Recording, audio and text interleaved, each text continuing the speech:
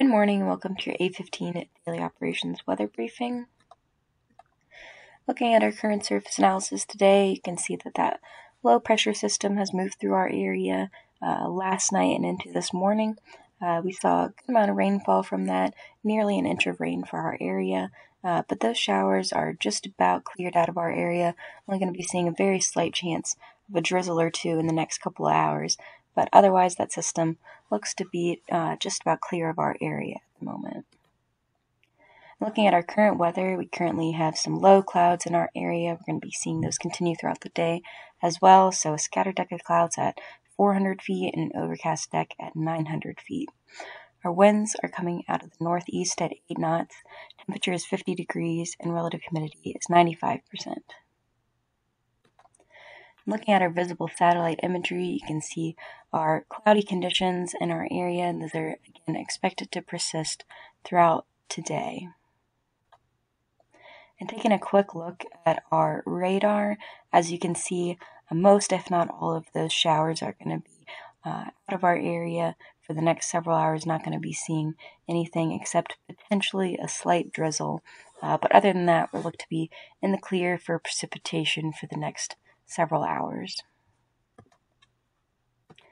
And looking at our composite reflectivity today, as you can see, the model showed a bit more precipitation at this point, but looking to clear out.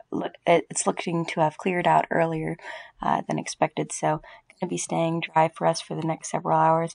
There's a very slight chance of seeing a shower pop up early in the morning on Friday, as you can see right here, but still just a slight chance expected for that. And looking at our 24-hour weather risk chart today, as I mentioned before, we're going to be seeing mostly cloudy conditions throughout the remainder of today and into tomorrow morning, and especially going to be seeing a good chance of some low clouds for the next 24 hours as well. Our temperatures today starting off at 50 degrees, looking to rise to about 57 degrees this afternoon, and dropping only to about 49 degrees tonight.